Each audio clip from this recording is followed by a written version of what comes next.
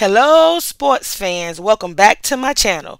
The Colorado women's basketball team head coach J.R. Payne has made a splash in recruiting.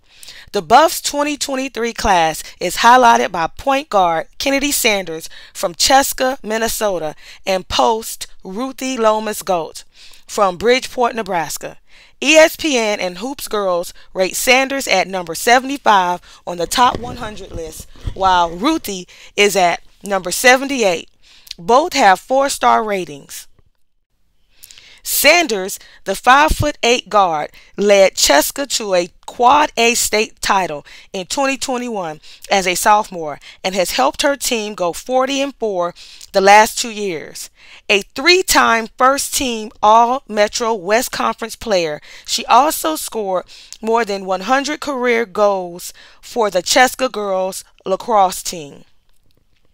Ruthie is a 6'3" post, has been a varsity star since her freshman year at Bridgeport High School in Nebraska.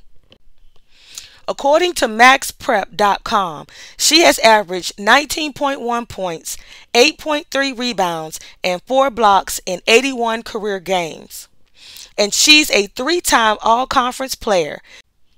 She averaged 20 points, 7.1 rebounds, and 3.5 blocks as a junior, winning conference MVP honors for the second time. J.R. Payne said, "We are unbelievably excited about this year's signees. Their combination of talent and high character will be a great addition to our program. I believe that they will be a great addition to our program, and I believe that they will compete early on and often.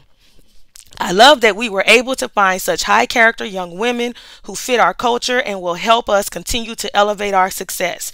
Hey guys, tell me what you think. Do you think these are two great recruits? I do. Both of them, like I said, were a 4-star rate, have a 4-star rating, and I think that they have proven that they should be a part of our team. Look at me saying our team like I'm part of the team myself.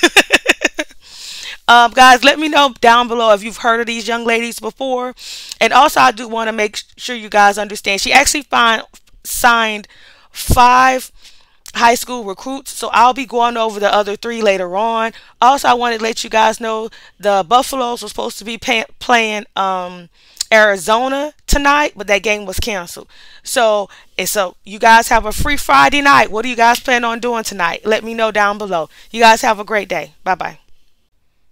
I almost forgot. Don't forget to like and subscribe.